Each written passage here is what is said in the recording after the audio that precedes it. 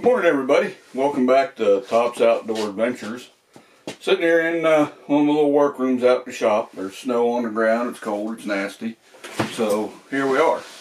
Today's video is going out by request to a good friend of mine named Keith that lives over in Pauls Valley, Oklahoma. He called me up yesterday and we were talking about minutes of angle and sighting scopes in and things like that. And I told him, I said, well, I'll just make a video. I used to have one on here, but I took my channel down a year or two ago and it was lost, so we're going to start over. Now this is my third time making this video because I want to give you guys information that 99% of y'all can use, but I do need to go deep enough into the weeds to explain how things work. But I promise I'll try to make the brain pain as little as I can. Now let's talk about circles. A circle has 360 degrees in it, whether that is a flat horizontal circle or whether that circle is vertical. There's 360 degrees in it. Now, using minutes of angle, degrees are not accurate enough for you to adjust your scope. Inside of a circle is 360 degrees. 1 degree is made up of 60 minutes. So there are 60 minutes of angle in 1 degree and 360 degrees in a circle. Got it? That's pretty simple, I think. Now let's talk about an angle. Alright. Right here, hope you guys can see that okay. I just drew an angle out. Alright, this is the vertex of the angle. What I want you guys to really notice is as you get further from the vertex, that angle gets bigger. Alright, so if you look on here, you should be able to see that at 100 yards, 1 minute of angle is 1 inch. It's actually 1.047 to be exact, but we just call it 1 inch. As I move away from the vertex, that angle gets bigger, so at 200 yards, 1 minute of angle is 2 inches. 300 yards, 1 minute of angle is 3 inches. And it continues, and I'm sure you can figure out that at 1,000 yards, 1 minute of angle equals 10 inches. Now, why is that important? Well, what that does is give us a standard of measurement that we can use with a rifle scope to account for how many inches we have to move. Now hold that thought because I forgot to grab this scope sitting over here. This is your everyday rifle scope, probably found on many hunting rifles. This one in particular is a Nikon, I forget which model it is. The Nikon Buckmaster. Now, you know you have windage and elevation knobs on a rifle scope. Let's go ahead and twist one of these scope caps off.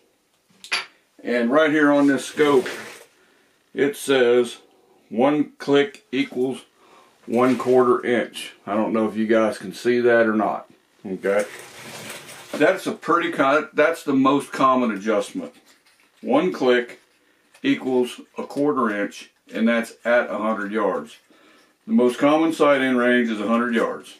So, what's that do for us? Well, we're going to move 1/4 inch at 100 yards every time we click that scope. So that's telling me that this scope is 1/4 minute of angle adjustments. Now, how does that work in for us?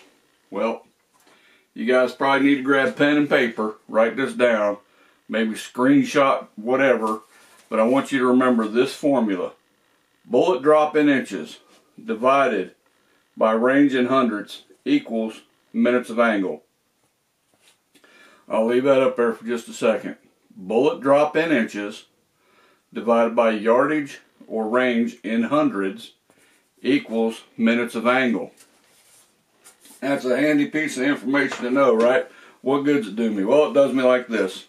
Let's say, for example, let me grab my cell phone out and we're going to go ahead and put it on vibrate while I'm sitting here so we don't get interrupted. But I traditionally use a 308 to deer hunt with. .308 Winchester. So what I did was I went to Federal Premium, their ballistic calculator, and I input some information about the interior ballistics of my weapon. You know, the scope height over bore, usually 1.5 inches, muzzle velocity, bullet design, and grain weight. And I told it where I want to zero my weapon, and I hit calculate, and it figured out the trajectory for the round that I shoot. So once it figured it out, I took a screenshot of it, and I have it on my phone here as a picture. Let me get in there. I don't know if you guys can read those or not, but you can see what's going on. Hey, I got a comment on TikTok. Sweet time. Check out my TikTok, top_USMCRET. I'm almost famous. But anyway, this has my bullet trajectory based on a 100-yard zero.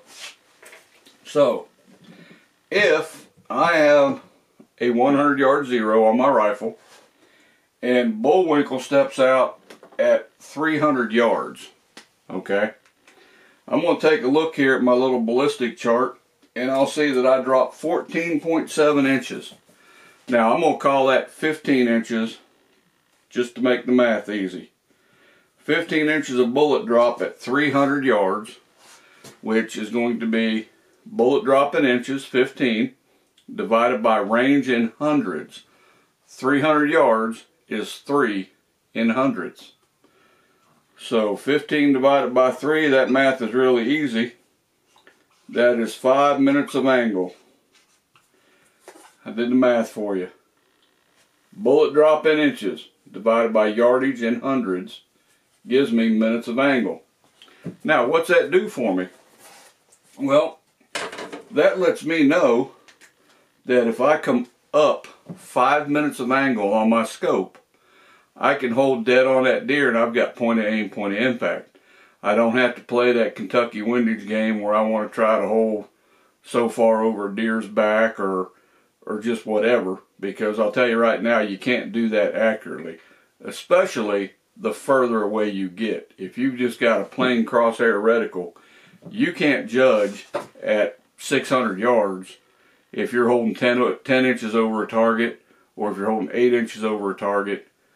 So I don't play that game. Never have. Now I've got a rifle here that has got a kind of fancy scope on it. This is a Vortex scope, and it has what's called targeting knobs or target turrets, whatever you want to call it. And what it allows me to do is I can have this rifle in my shoulder, and at an instant I can reach up here and I can come up, in this case 5 minutes of angle, like that. Okay, so I can make those adjustments on the fly, and that's where minutes of angle comes in the handiest for me. Now I've got a pretty good background in long range shooting, so that's where all this stuff came from.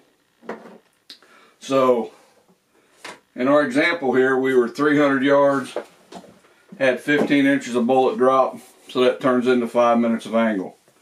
Pretty simple deal. Let's do another one while we're sitting here. Let's say that Bullwinkle jumps out at 450 yards. And let me go to my trajectory chart here. Based on my 100-yard zero at 450 yards, that 308 is dropping 48 inches. So I've got 48 inches of bullet drop. I'm going to take 48 inches of bullet drop divided by 4.5, which is my yardage in hundreds. Now I'm going to go ahead and pull a calculator up here so I don't embarrass myself doing some bad math. 450 yards divided by, 48 inches. I'm not a smart work calculator. 48 inches divided by 4.5 gives me 10.666 to infinity in minutes of angle. I can't dial up 10.6 minutes of angle. I can dial quarter, half, 3/4, and then back to a whole minute of angle. So in that case, I'm just going to dial up, what do we say, I'm going to dial up 10.5, 10.5 minutes of angle, and I'm going to take that shot. So that is how minutes of angle works, and that's what it does for us, you know, kind of at the higher end of the game maybe, where we've actually got these targeting scopes. We can figure that out, and that lets us hold dead on that target at whatever range we are. We just simply do this math step, dial it up, and take that shot. Now, what is that math step that we do? I think I've mentioned it before. You need to remember it. It's very important. Bullet drop in inches divided by yardage in hundreds equals minutes of angle. Remember this formula, guys. That's what you need to do. I don't play with mils or mil radians, you know, whatever you want to call that, however they want to abbreviate it this week. I don't deal with mils, which is simply a metric version. I'm in America. I live my life on inches, feet, yards, and miles. I haven't cared how the British measure stuff since, what, about 1776? So, what kind of a takeaway can I give the average shooter out there? I get these questions all the time. How far do I have to move my scope to move 4 inches at 25 yards because I'm just getting a rifle sighted in? Well, I'm going to break it all down for you right here, if you can see this. If your scope says 1 click equals 1/4 inch, or it says 1 click equals 1/4 MOA, these numbers will work for you. Now, at the very top, I've got 25. At 25 yards, 1 click moves you 1/16 of an inch, if I remember. Outstanding. 1/16 of an inch. At 50 yards, 1 click will move you 1/8 of an inch.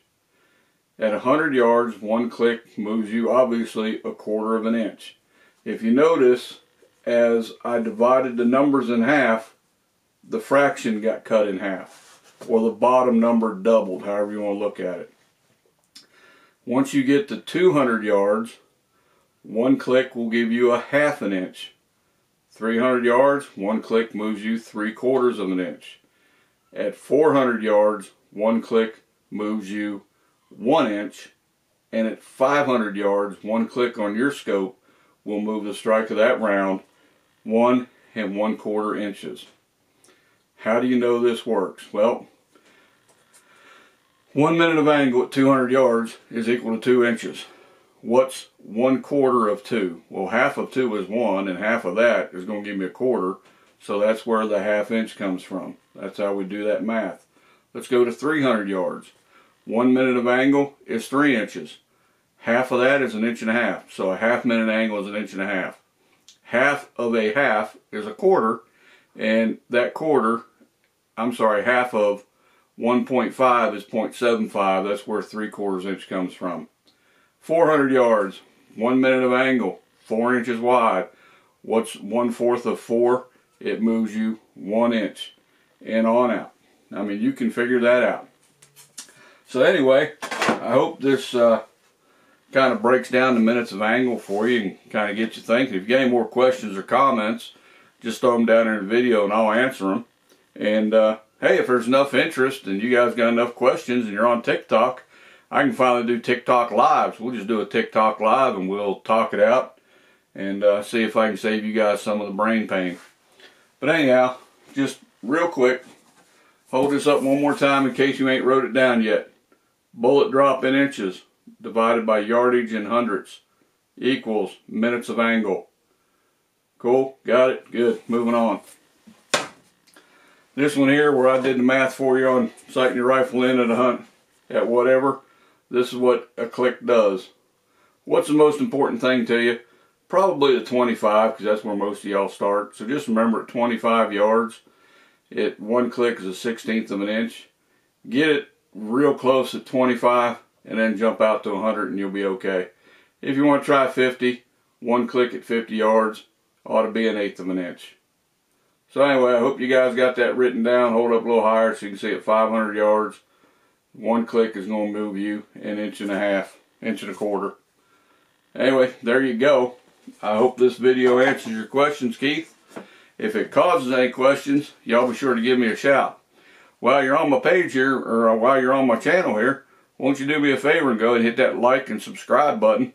Throw some comments down there so it'll actually make me feel like somebody watches my videos. I do know one thing, my buddy Keith is going to watch this one.